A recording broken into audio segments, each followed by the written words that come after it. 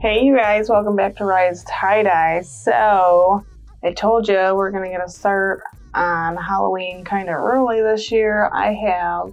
This video is how to tie-dye, reverse dye Halloween swirls, and we're doing 3 of them. I have 2 of them already swirled up right here. They are gonna dry out a little bit before I put any bleach on them. And we're going to show you this one right here real quick. I just picked 3 random sizes, but they are 100% cotton Gildan long sleeve t-shirts. And I'm going to use my trusty, we're just going to get right into this. I'm using my trusty Hemostat, like always. And I know I've been doing a lot of swirls lately, but they all look cool. And most of the time they all look different. So that's why I like doing them. So these 3 swirls are Halloween swirls. We're going with the black t-shirt. One of them is going to have an orange swirl. The next one will have a green, and the last one will have a purple. So we're doing Halloween colors. And you can do this however you want to do. You can mix colors if you want. You can put like purple and then green swirls. You can add more swirls if you do a couple different pipe pieces. But we're just going to do the single color swirl for these ones. So I am going to eye my shirt and find my center, which is normally about here. So we're going to lock that into place. It's probably 1/4 of an inch of the Hemostat's holding on to about 1/4 of an inch. And I'm just going to start swirling. And as I do that, I'm going to push some of these pleats down. I know it's kind of hard to see because it's a black shirt, but just you'll see that your pleats start to bunch up and they want to start going up around your Hemostat. Just push them down a little bit. Rake the fabric with your fingers as the pleats start to form. And you'll see some of them will bunch up. If you don't like that, you'll have to go back through and redo them or untie the whole thing. But I just kind of start using my fingers and pushing the fabric around because these do have sleeves now. We have sleeves right here. So these are going to start going around. It all depends on how you swirl your shirts. So if you do it the left to the left, you're going to be going a different way than I am. So your swirl will be a little different, but it is about the same thing, just opposite way.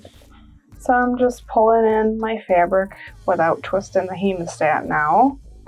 And it's going to create their own pleats, some of them bigger than the others, and I just kind of make sure they're about the same around the outsides. So after these are all swirled up, I am going to let them dry out a little bit. They're still going to be a little bit damp when I put the bleach on them, but we are going to use 100% bleach because I want them to be pretty bright in color for the bleach color so that the dye will look really good on them. So for our colors, I am definitely using my deep orange.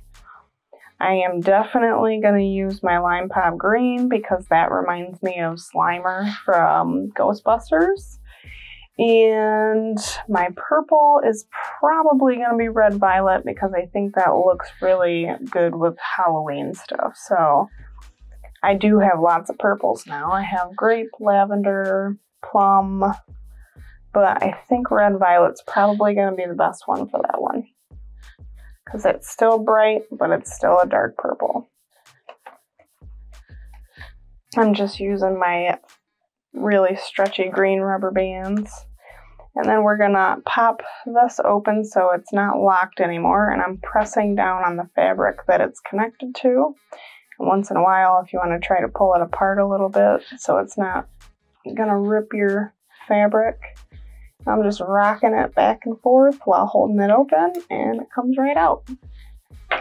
Try not to yank up because if you do, you're going to pull your fabric right up and out and you're going to ruin the center of your spiral. So I have 3 random sized long sleeve black shirts all ready to go. I think I have extra large, medium, and small. I just kind of ran and got some so we can do this video. So these are just going to dry out because they are damp. I just washed them. So they just came out of the wash. The reason why I wash them ahead of time is to, sometimes when the factories make these shirts, they will have a residue on them from packaging, or the wherever they're being made will have residue around. So I wash them so that they're not stiff anymore and their residues all out of them, because sometimes that can mess with your dye. And then no soaking in soda ash for these ones yet. We have to do the bleach first. Then we have to let the bleach neutralize in our hydrogen peroxide mix. And then after that, we can soak them in soda ash, wring them out, and put dye on them. So that's what we're going to do. Let them dry out a little bit, and we'll be right back to do the bleach. Alright, you guys, so these are our reverse dye Halloween swirls. They're all dried out. And I only have one sitting here because I don't want to put them all in the same tray and have them be touching each other. So I'm just going to explain to you what I'm going to do, and then we're going to do it. So 50-50 bleach never works for me, so I'm always going to use 100%, which I put in one of my bottles. And you can match your swirls if you want, so you can try to line them up. So like for me, I'm going to try to line them up with my tag here. I know it's kind of dark, but it's because it's a black shirt. So just like my other two have the tag sticking out, so I'm pretty much going to try to line up with that. Maybe even just do a little bit of a pie piece. You'll see as I do it. So what we're going to do is we're going to put bleach just like we would do with liquid dye. And then do it on the top and the bottom. And after we do that, let it sit for a half hour.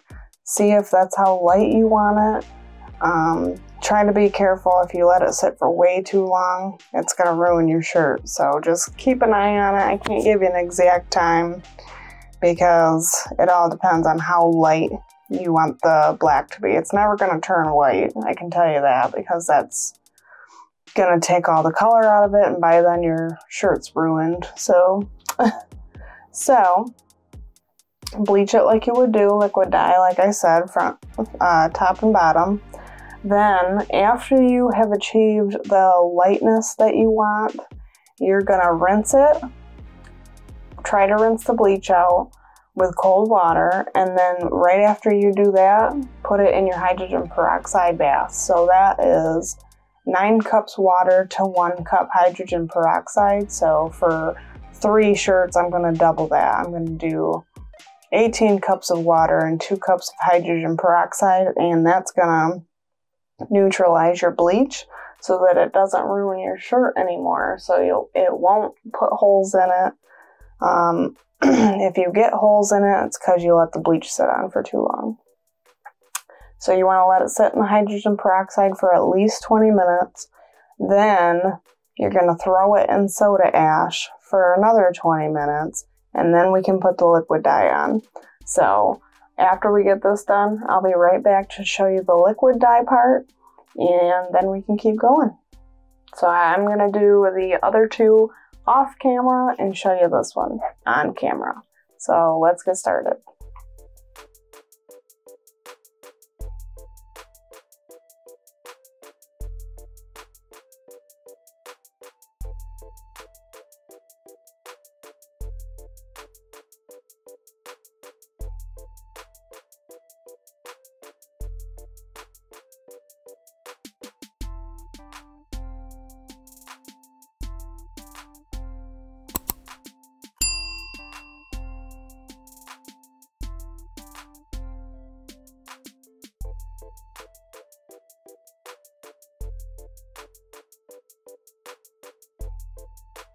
Alright, you guys, so we have our 3 long sleeve Halloween swirls we're going to do, our reverse dye swirls. And my colors I have made are Lime Pop Green, Red Violet from Dharma, and Deep Orange from Dharma. So these are all from Dharma, but I think they're the best Halloween colors. So All we're gonna do is dye them top and bottom. Make sure you get in each crease, make sure you get all the bleach colored areas really good, because you don't really want this color, you want the color that you're trying to dye it. So make sure you saturate it really well. And after we do this, it's going to sit for 24 hours and then we can open them up. So make sure you rinse them until the water runs clear. But because I always forget what I'm doing, just so you know, these are just came out of soda ash. They went from bleach to being rinsed. I literally just let the sink water on cold run over these for a couple of minutes each and flipped them over, did it again. And then I wrung them out, put them in my hydrogen peroxide mix, which I did 18 cups of water and 2 cups of hydrogen peroxide.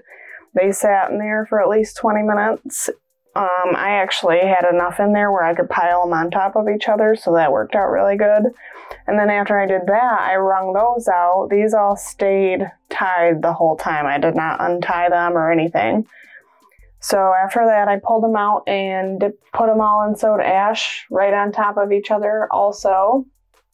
And now we're gonna dye them. So once you get the dye on here, make sure you let them sit for 24 hours, because that's normally, the longer you wait, the better your colors are going to be. But I normally don't even like waiting 24 hours, so that's what we're going to do. 24 hours, and then we can open them up. So let's get started.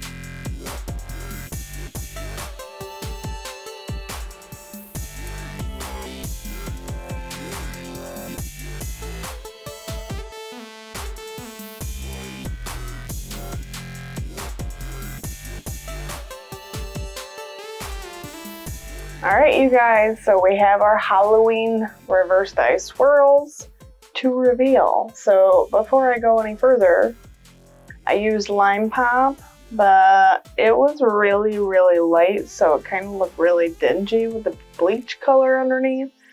So I put Emerald on top of that on both sides. Just throwing that out there. We're just going to dive right into it so you can see all three, and it won't take forever. There will probably be a little bit of bleachish looking color in these, but hopefully not like a ton, because I really did try to get it all. So these are all long sleeve shirts, and there's our green swirl.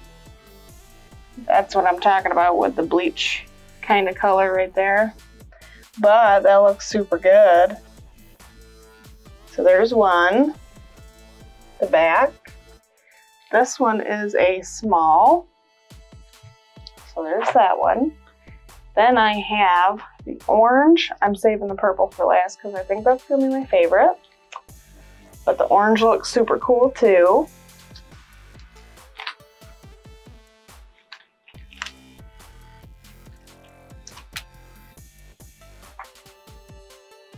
Alright, so here's the orange. Ooh, that looks super cool.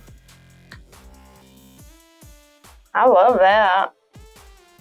These were dyed half and half, so it was just a little pie piece. That's why the swirl is skinnier than like our last reverse dye swirl t-shirt. Orange looks awesome. Now the purple one's probably going to look kind of dark from where you're sitting, but in the thumbnail will be washed and dried everything that we did here today. So if you want to know what it looks like washed and dried, see if the dye stayed and everything, it's in the thumbnail, so check that out. This one I can already tell has some bleach color in it, but it is purple and black, so it looks awesome. Yeah, this one should have been oversaturated, if that makes any sense. So that means that I should have put way more dye than the other two. This one, I did go through the cracks, but apparently not enough. So just remember that when you're making yours, oversaturate these, because even if it goes into the black, it's not gonna hurt it any. So all you're gonna do is go into all the bleach spots and over dye it, which is totally okay in this case. So I gotta say, my favorite is the orange one. So I'm gonna hold that up one more time. It looks like really fiery and like a really cool pumpkin-y color. So doing all of that, make sure you oversaturate these shirts, because then you can get all the bleach color out. But do everything that I did in this video and you can make your own reverse dye long sleeve swirl shirts, and they're awesome, perfect for Halloween. So I know we're early, but we gotta get a jump on it. Ready? Thanks for watching.